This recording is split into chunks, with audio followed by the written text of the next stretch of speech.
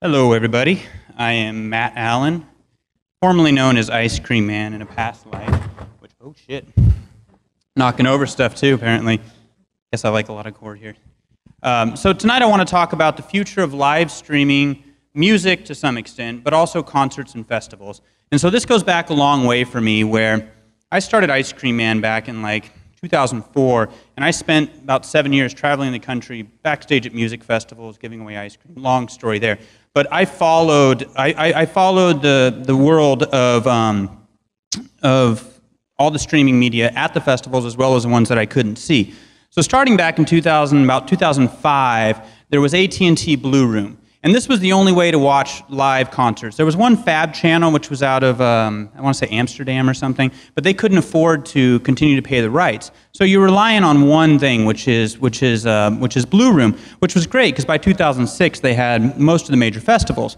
But there was all this stuff missing, and nobody knew what it was, and everyone was waiting and waiting. And it took until Coachella of 2011 for it to really hit. I don't know if anyone saw it, but by the time Kanye hit the stage on the last night, it was mind-blowing. I was sitting there in front of my computer. I was dancing. I think I even cried. Crazy stuff. But basically, it's not, that kind of overtook everything that, because of the social, because of all these reasons.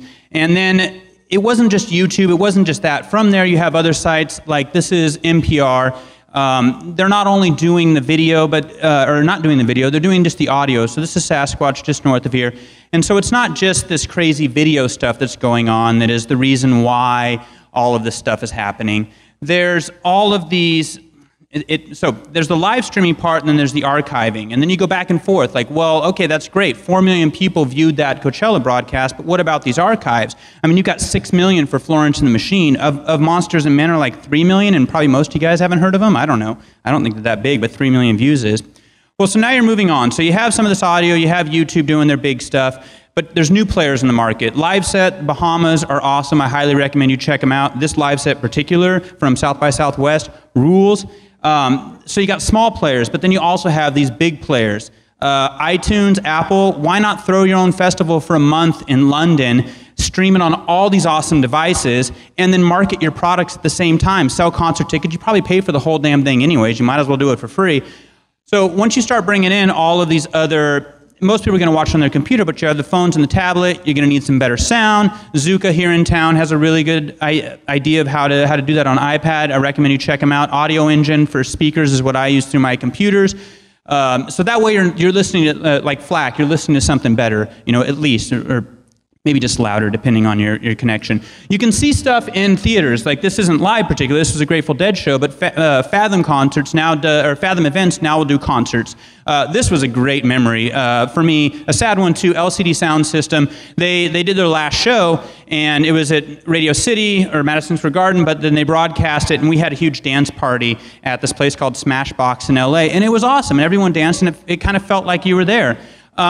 So when you talk about live stream, most of it's free. Everybody likes to use the Radiohead analogy. They gave it away for free and pay what you want, and it worked. Well, no, it only works for Radiohead, really. Fish is the same thing. When you're talking live stream, no one's going to pay $40 to see the whole, to see 3 days of music, but Fish can do it. So now you're getting into the business side of things.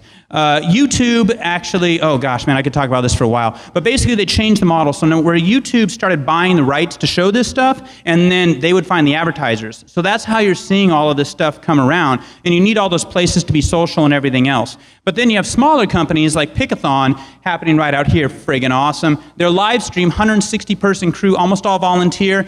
Great quality, all through livestream.com. That's a whole nother story there too. But now you have these new technologies. This one, SwitchCam, they take multiple YouTube videos, they stitch them all together, and you can watch them and click on each one, kind of like picking a different channel. One of the other new things coming is helicopters, not big ones like this one, but they have the small helicopters with a camera, and you can put a DSLR on that, and they did it at Bonnaroo 2 years ago. My friend did it, and they also film music videos. And you check this stuff out, and you avoid a lot of this, like, all these big cranes that fall on people and shit like that, which sucks. And now you have 360 videos that happened to South by Southwest. Oh, it sucked. And now you have 360, so now you can watch. You can choose where you want to see. Jane's Addiction just did it, an after show at Lollapalooza, but really, the future It's Tupac. Everyone wants holograms, but actually this company went out of business, so you can't really see that either. But basically, there's going to be more and more live streaming of concerts, of music festivals. They're going to rule. The quality's getting better. If anybody wants to talk about this more or the technical side of it, which I had to completely overlook, hit me up at matt@icecommand.com or icecommand on Twitter. Thanks.